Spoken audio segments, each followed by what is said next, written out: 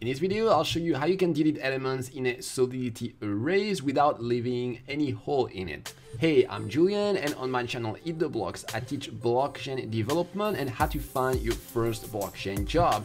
So here is my example smart contract. So I have an array of string with some data already in it, and I'm going to create a function to remove an element from this array. So let's call this function remove no order, and it's going to accept a single argument, so the index that we want to remove. So how are we going to proceed? So what we're going to do is we're going to overwrite the element that we want to delete with the last element of the array. So for example, if we want to delete the second element, so for example Bruce, then we're going to copy here Cherry into Bruce, so it's going to overwrite Bruce, and after we're going to remove the last element of the array. So that's a very simple algorithm, that's very fast.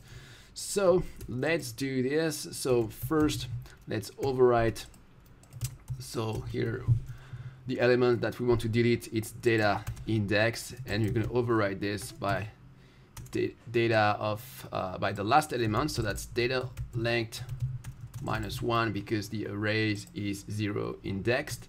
And after that we need to remove the last element of the array, and that's it. So the pop method has been added in Solidity 0.6, so if you use Solidity 0.5 you won't have access to it. Also, if you see some old tutorial of Solidity, you will see something like this, like data length minus when you want to remove an element.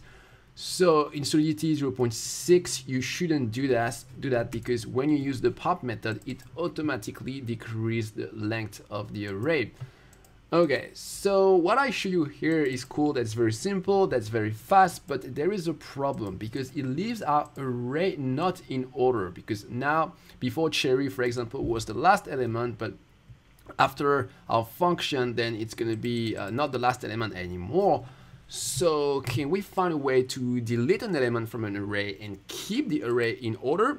Yes, we can, and I'm going to show you this. So I'm going to create another function, remove in order. So same thing, accept the index as an argument, and this time we're going to create a for loop. And the way it's going to work is that we're going to shift all the element of one slot before. So for example, let's say that we want to delete Bruce. So we're going to start here, we're going to iterate from the position of Bruce. We're going to copy Tom into Bruce, we're going to copy Bart into Tom, and Cherry into Bart, and at the end we'll have an empty position here, and we will delete the empty position at the end of the algorithm.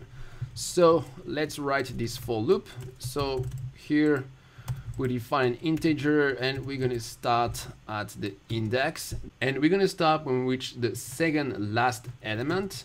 So here it's going to be strictly inferior to data length -1, and then we're going to increment our index.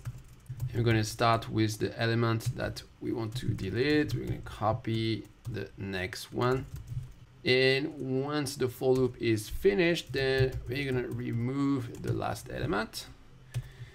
And now we have deleted our element and kept the array in order. But compared to the first algorithm, there are more steps involved in this one, so it's going to consume more gas.